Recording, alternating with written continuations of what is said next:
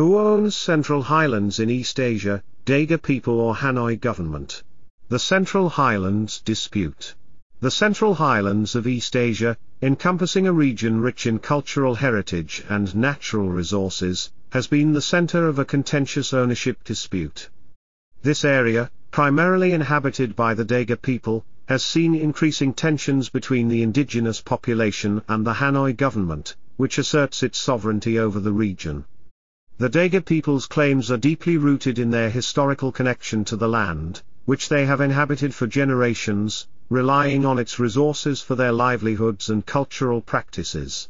The conflict is not merely about territorial rights, it embodies broader issues of identity, autonomy, and self-determination. The Đega people argue that their unique cultural practices and social structures have been overlooked and undermined by the policies of the Hanoi government. Conversely, the government maintains that its control is justified by national unity and development goals, often prioritizing economic interests over indigenous rights. This ongoing dispute has garnered international attention, particularly as organizations like the Central Highlands Organization seek to amplify the voices of the Đega people on global platforms.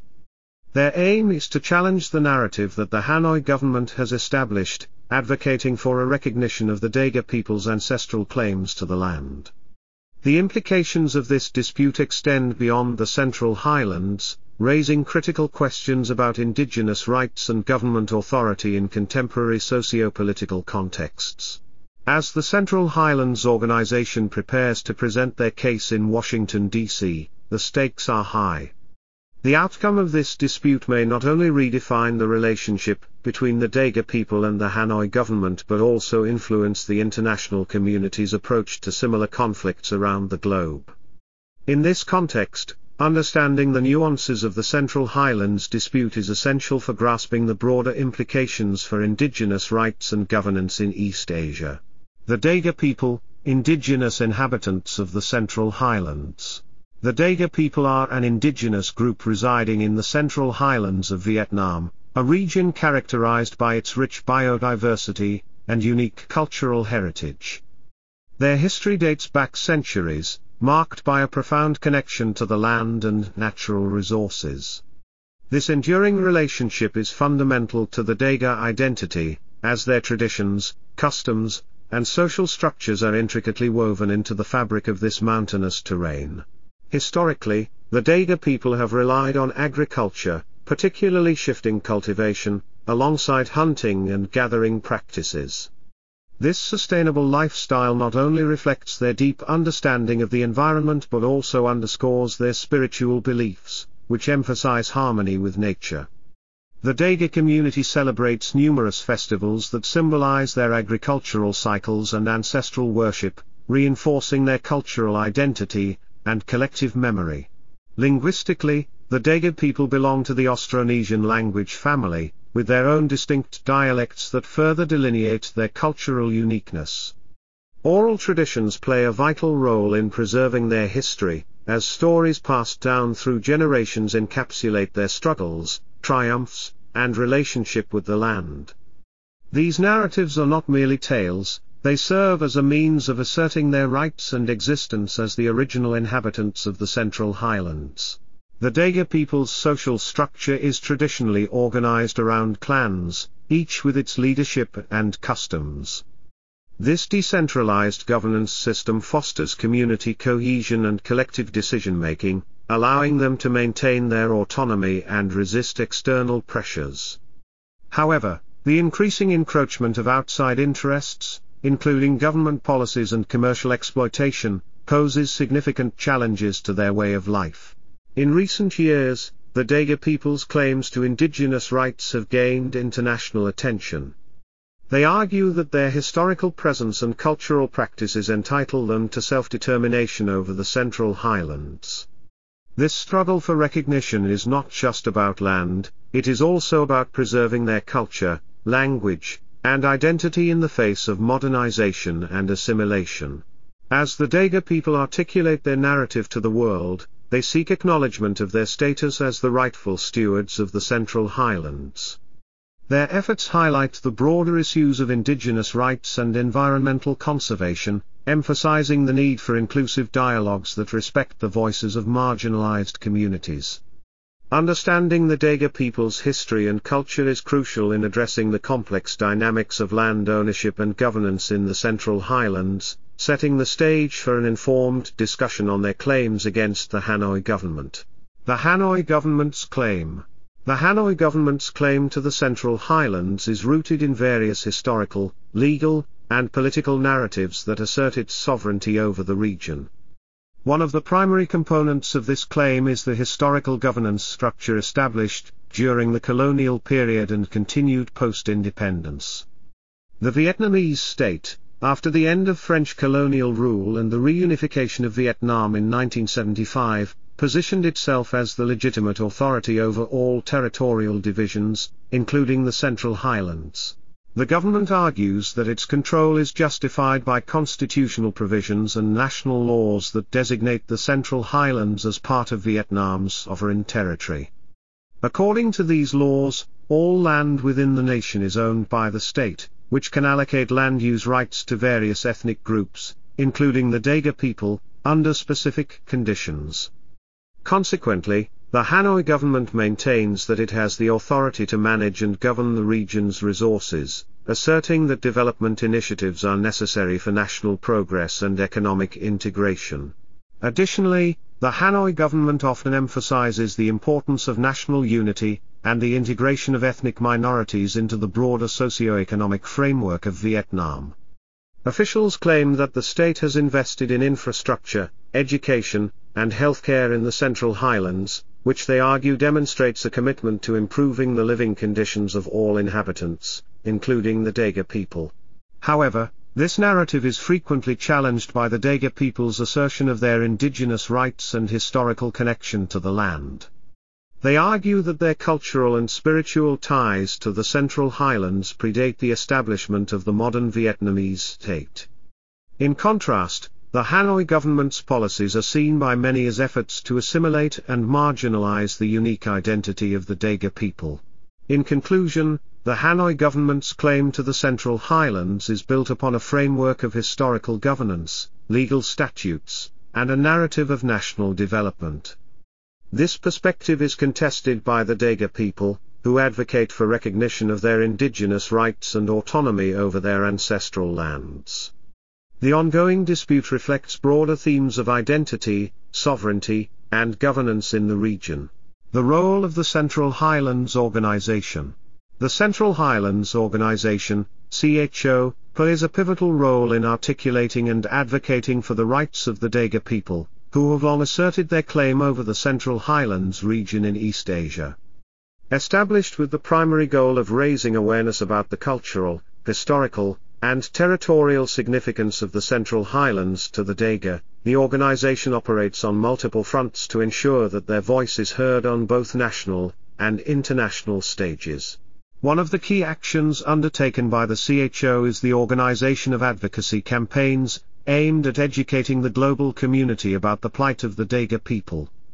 These campaigns often include public forums, seminars, and workshops that highlight the historical context of the Đega people's relationship with the land. By utilizing digital platforms and traditional media, the CHO seeks to disseminate information and generate support from various international human rights organizations, academic institutions, and sympathetic governments. In addition to awareness raising, the CHO actively engages in diplomatic efforts to bring attention to the Đega people's claims in international forums.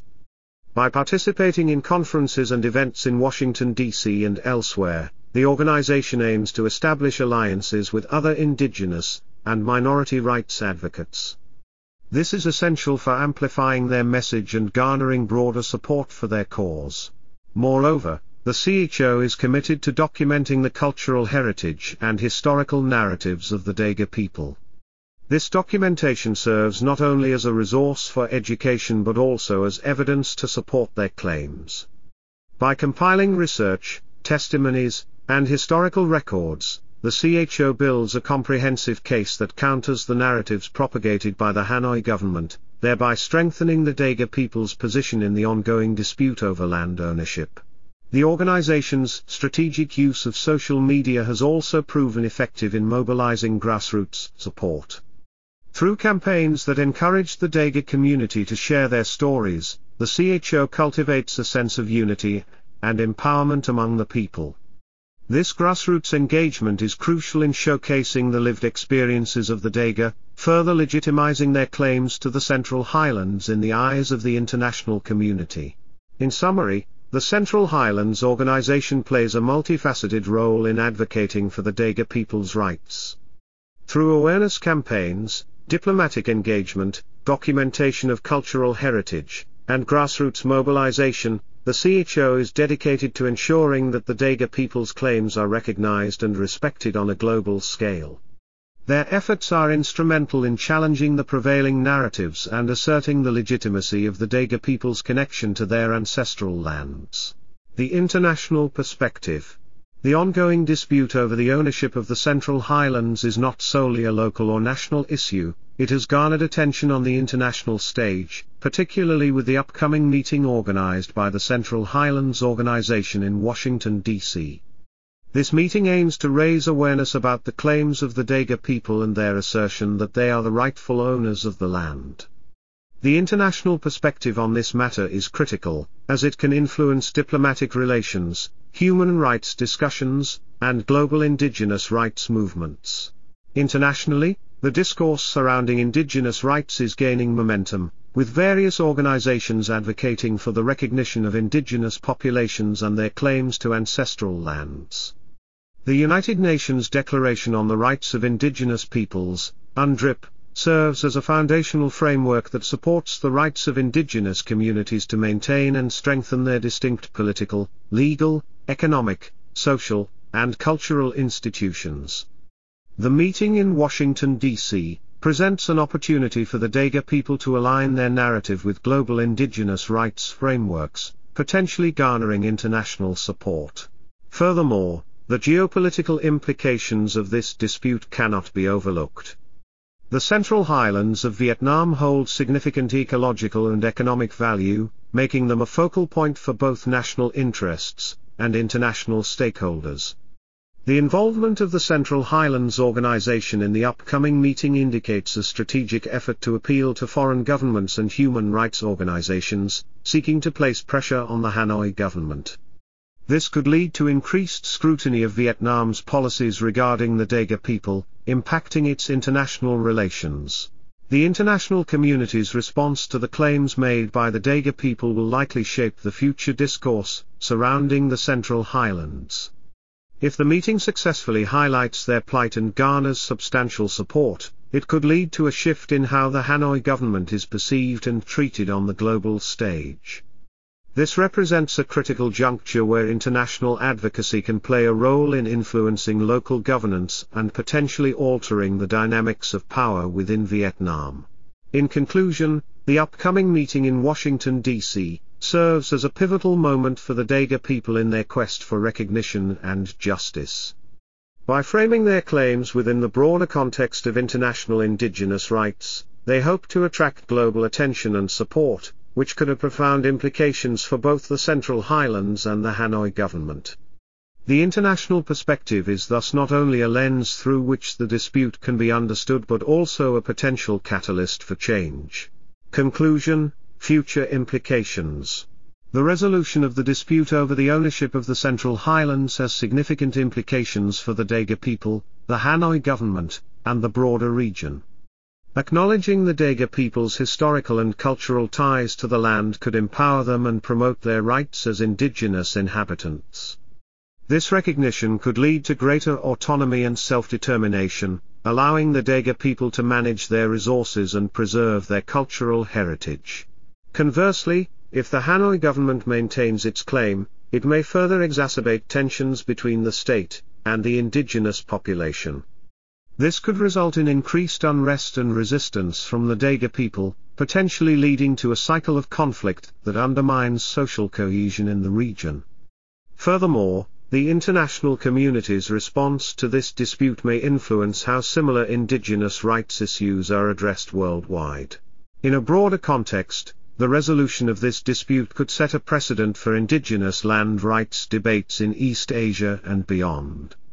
If the Đega people's claims are recognized, it may encourage other marginalized groups to assert their rights, fostering a global movement toward recognizing indigenous sovereignty. Conversely, failure to acknowledge these claims may perpetuate systemic injustices and marginalization. Ultimately, the future implications of the Central Highlands dispute will hinge on the actions and responses of various stakeholders, including the Đega people, the Hanoi government, and the international community. A balanced and equitable resolution could lead to a more harmonious coexistence, while unresolved tensions may continue to hinder development and peace in the region.